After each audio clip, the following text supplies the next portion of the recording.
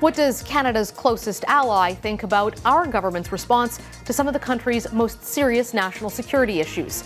I'm Mercedes Stephenson, and the West Block begins now. From Canada's shift in position on the Israel-Hamas conflict to the rising threat of anti-Semitism, to Iranian agents operating in Canada and our military spending. I'll talk about all of that with the U.S. Ambassador to Canada. And as the House of Commons breaks for the holidays, we look at the political stories that dominated Parliament.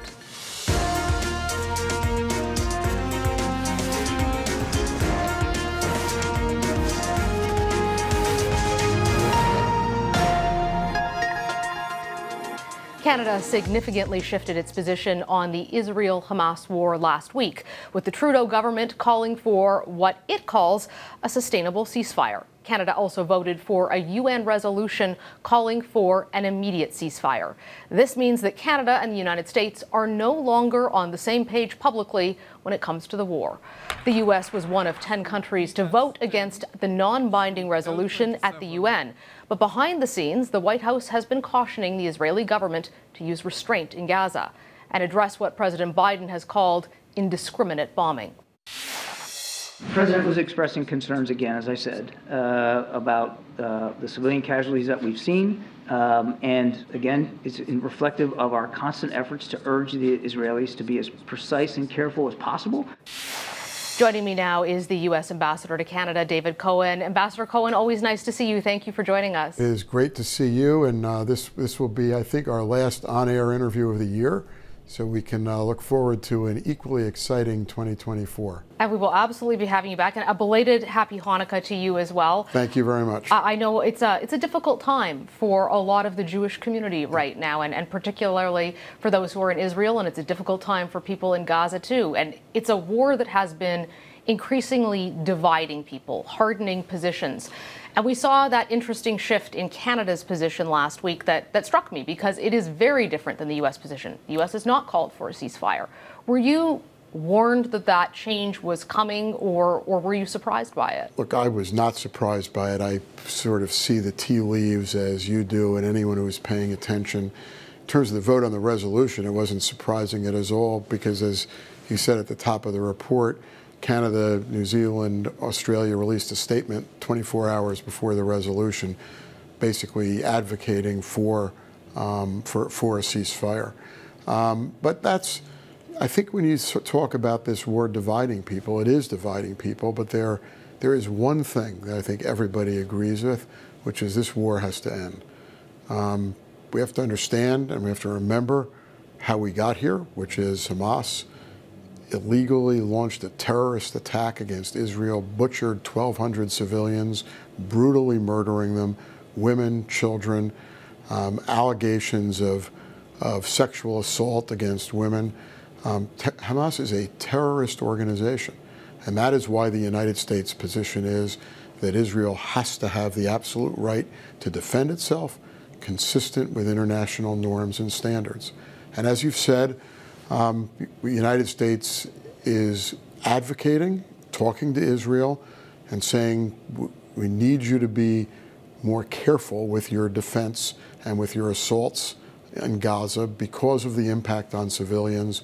As recently as in the last 48 hours, that message has been reiterated to Israel by Jake Sullivan, and Israel has expressed its intent to comply with that request, and we now need to make sure that the results comply with the statement of intent.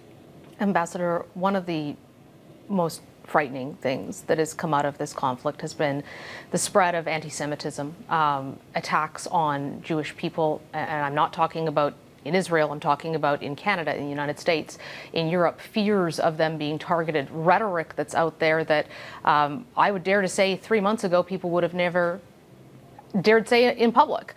There's a lot of concern in the Jewish community, and there's concern in the Canadian national security community too. I've spoken to senior members of the RCMP, of CSIS, of the National Security Infrastructure, and they are very worried about the rise of neo-Nazi groups and their capabilities, including one particular group known as Adam Waffen.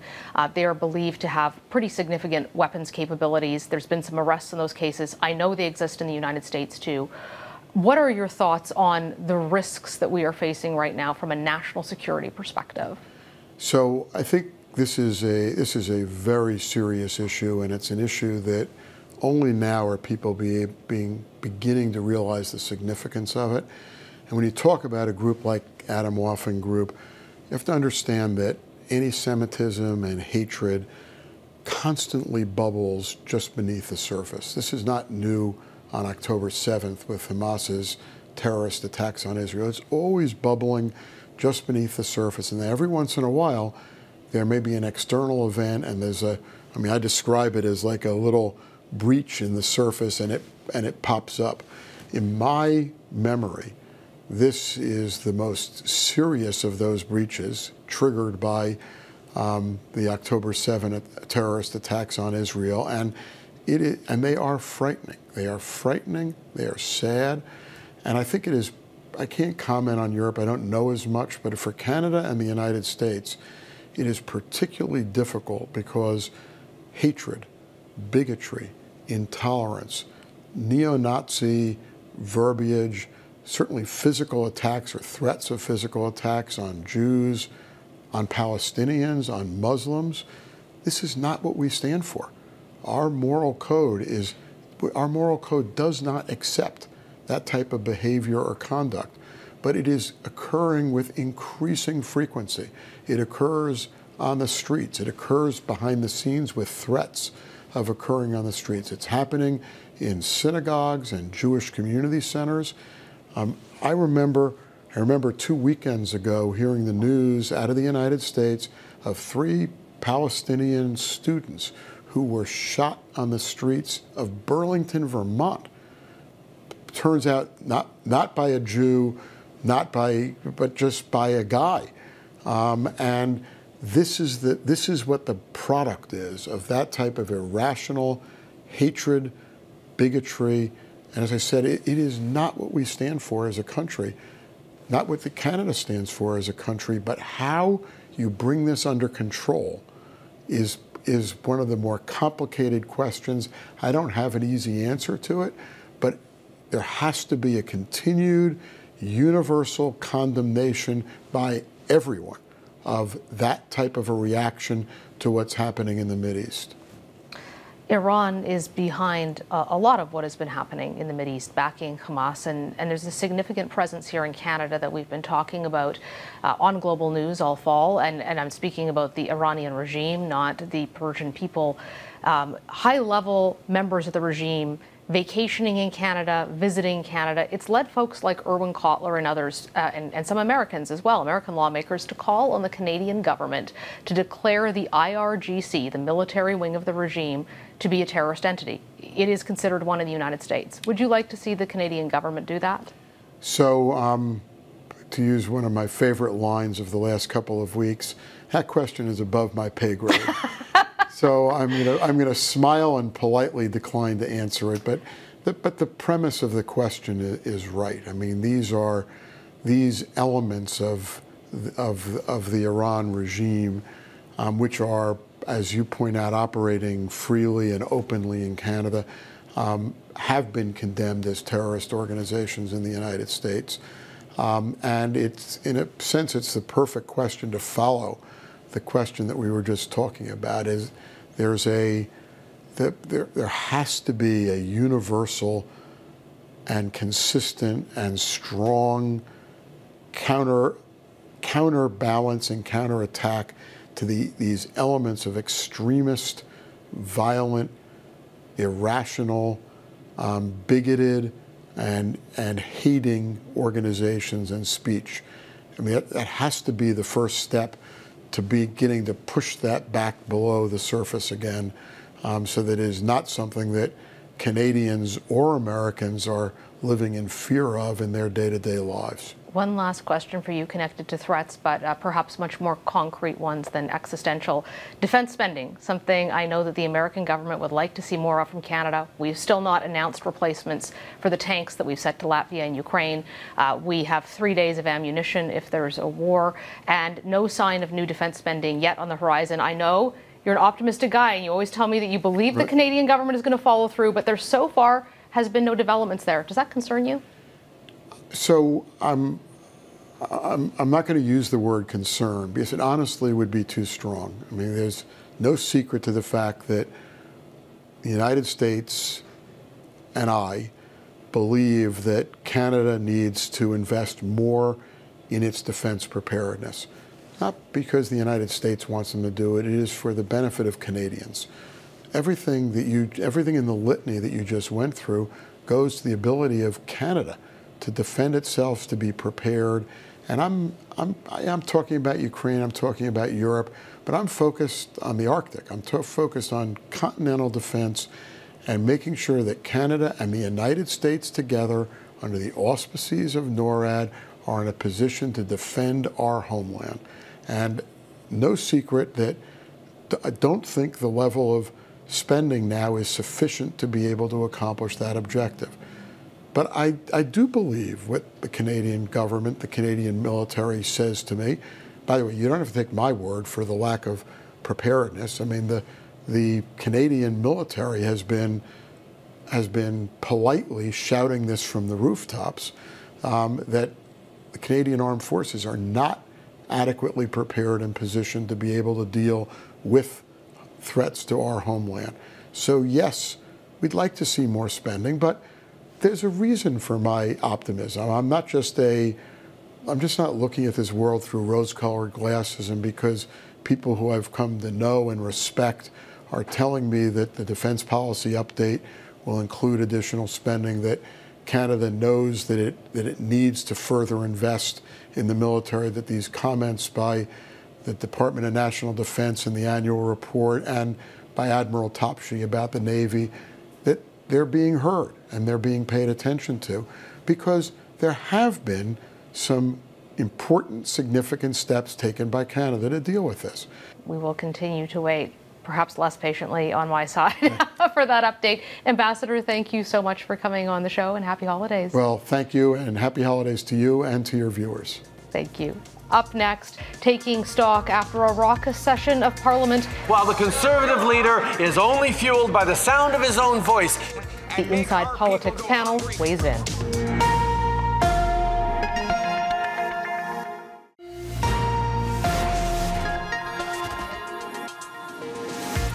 While MPs have headed back to their ridings for the holidays, we want to break down the major stories that dominated the political agenda during this season of Parliament.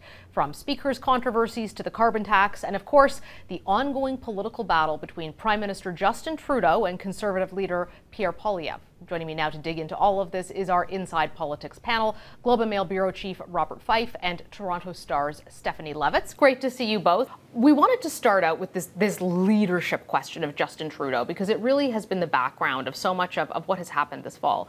And we have a new poll that we wanted to share with you and our viewers for the first time. This is a poll by Ipsos for Global News, and it finds that 69% of Canadians think that Prime Minister Justin Trudeau should resign as leader of the Liberal Party and obviously as Prime Minister in 2024. Steph, what are your thoughts on that? In some ways, that poll, the number is high, right? And it reflects the fact that Prime Minister Justin Trudeau's personal popularity has been on a downswing now for month after month after month. And whether it's that people are tired of the Liberal government that's been in power as long as it has and are just done, whether they're personally offended by the Prime Minister and what he's done, on various policy issues, could be that too. And the other thing about it is, for the first time, a lot of Canadians, I think, as the polls are suggesting, are looking at the other party, the opposition Conservatives, and taking a look at them, thinking, hey, you know what? Like, maybe I could vote for those guys. Okay, I'm feeling confident that there's someone else I could vote for, and that's even all the more reason that Prime Minister Justin Trudeau ought to go. Bob, when you look at this poll, does that surprise you at all? Do you think he can still turn this around? It doesn't surprise me, and I do not think he can turn it around. And, since 1945, no prime minister has lasted past 9 or 10 years. He's going into his 9th year. I just do not see a pathway for him to be able to successfully win another election campaign, given the fact that he was unable to win a majority for 2 campaigns. And if it wasn't for the fact that the Conservatives had weak leaders or problems in the campaigns, he probably would have lost in 2021 and in 2019.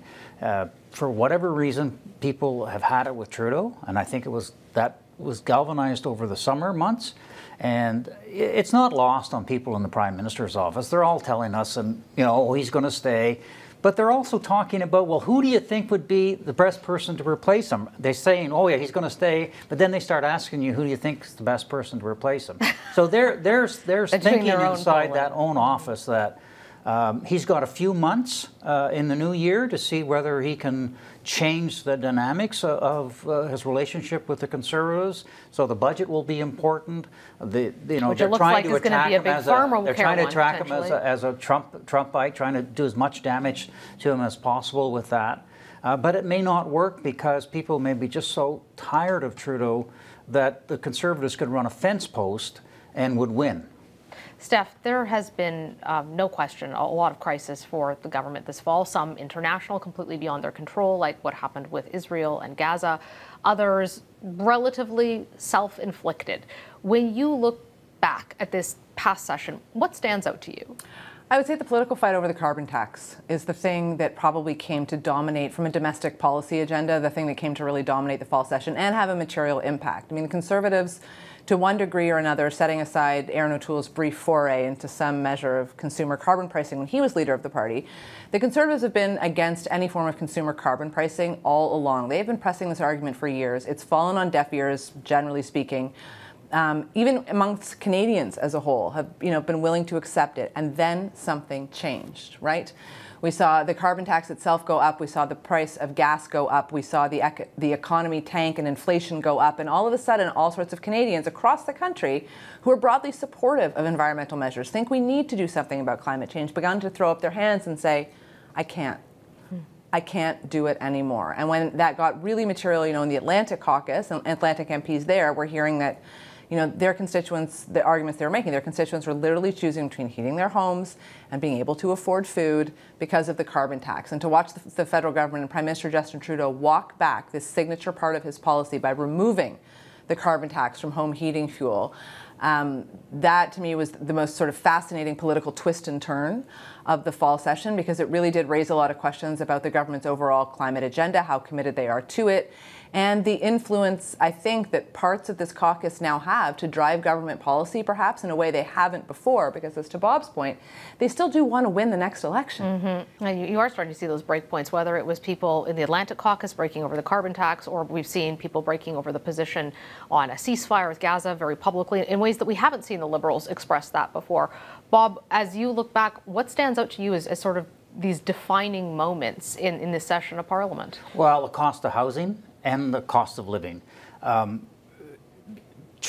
Conservatives have been really effective at driving home almost every day in the House of Commons, but also in their social media posts and in their campaign rallies across the country, the affordability issues of that, the fact that younger people are not going to be able to get a home because they're just out of range for people. You're talking $700,000 to buy a little home, and people can't afford that, especially if they're starting out with young families.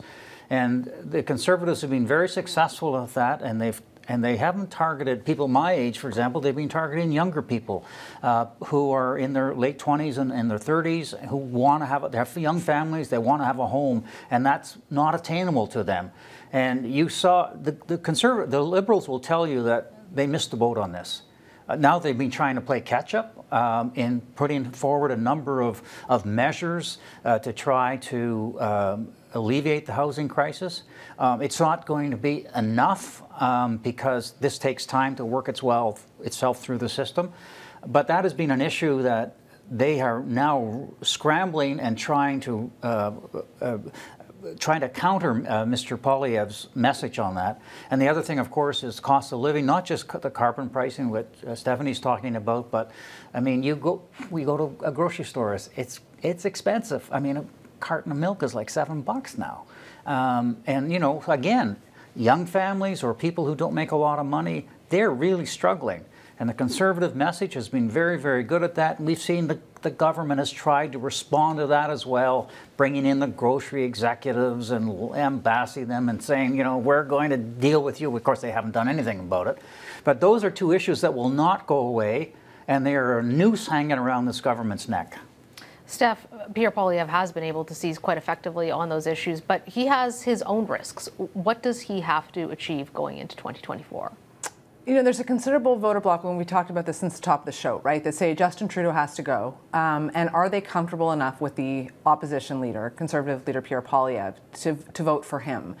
And Mr. Poilievre, who excels and enjoys the theatre of the House of Commons and the cut and thrust and the surface level videos, he's very good at it. He's a very clean and clear communicator. But he runs risks when he does things, for example, like this vote against the Ukraine Free Trade Agreement, where, you know, the Conservatives were so committed to their ideology around carbon pricing that the fact that the bill sort of vaguely flirts with some language that commits both sides to talking about carbon, never mind Ukraine already has a carbon tax, and Pierre Poilievre goes ahead and he votes against the bill. And what does that do? That opens up a door for the Liberals to use the argument that they're using quite effectively, that Pierre Poilievre's Conservatives are nothing more than the sort of extreme right-wing rump of the Republican Party. And that's a narrative that's going to hit home for Canadians. And it's going to hit home even more so that if Donald Trump does become the Republican nominee for president in the new year, and then we start the U.S. presidential cycle, and Trump is in the news every day, there's room for Canadians to say, oh God, oh no, this is not what we want. So Mr. Poilievre has to counter that narrative. And I don't know if he thinks he needs to counter it because he prides himself on being anti-establishment, and that's worked for him in the past, but it can still be dangerous in that moderate group of voters in, you know, suburban ridings in particular that need to come over to him. Well, that's all the time we have for this panel, but I'm sure we'll be talking more about Mr. Trudeau and Mr. Poilievre's future when we return, and we thank you both so much for joining us throughout the season. We'll see you next year. Thank you. Thanks. Up next, as the holidays get underway, a reality check on Ottawa's pledge to help Canadians save on their grocery bills.